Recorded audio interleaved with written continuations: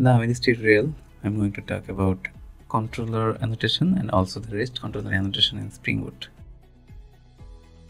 A controller annotation in Spring Boot is actually to mark a class as a Spring MVC controller. It actually handles the HTTP request to the server. The other annotation, which is REST controller annotation, is a special version of controller. REST controller annotation is used when you want to build RESTful APIs where responses are automatically serialized to JSON or XML. So for our better understanding, in our application we were developing a application which will be serving the history of music. So here let's say we want to see all the song by an artist in a particular year, and we want to have the data in JSON format so that an Android application or a front-end application like React or Angular can consume and represent the data. So for that, the request format will be like this. The URL is songs, then we have query parameter, artist name and year, and I want to see all the songs of that artist on that particular year. So for that I have prepared the GET request, and since this is a RESTful API, we will be using REST controller annotation. So let's dive into coding. I have already implemented that. You just have to understand the code. Since we are serving the request as REST request, we have annotated the main class as REST controller, and here we have injected the song service, and now we have annotated this get song by artist and year with get mapping annotation. So this get mapping annotation is actually giving us a get route which will be serving the get request. To handle the query parameter, I have passed two request param in this method. So when a request with this URL is performed, then Spring will serve the request to this method.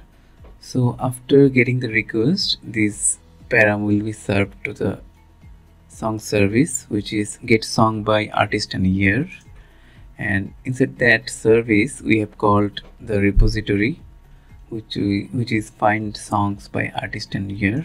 So this will be equal sign here. So let's start our server and hit from Postman to see what we can get. See, the server has responded with status code 200, but we didn't get anything because we have nothing in our database. So let's insert some song.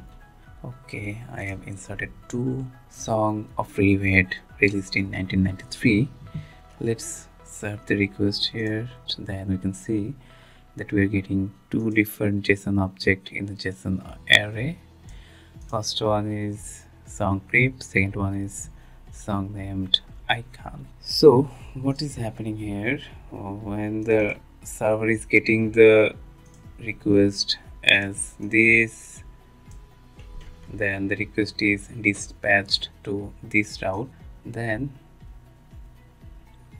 we are calling the service called get songs by artist and year, and this is calling a repository where we have written a JPQL which is fetching all the songs with the given artist name and year and populating to a list, and we are actually returning a list. As you can see, we are returning a list, but since this is a REST controller, the list is actually converted to a JSON array.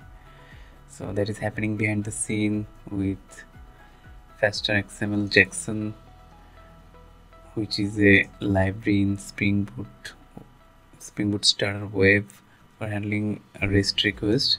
All the thing happening behind the scene to parse to a JSON array is done with this controller annotation. But when we want to serve a static HTML page or a page from our template engine like Timely for JSP, then we can use directly the controller annotation. So I hope you got the idea what is a controller in Spring Boot and what is its purpose and why we need this kind of annotation in every Spring Boot application. If you have any confusion or have any feedback for me, you can write down your comment below. I'll be happy to answer. And thank you so much for taking the time to watch my tutorial.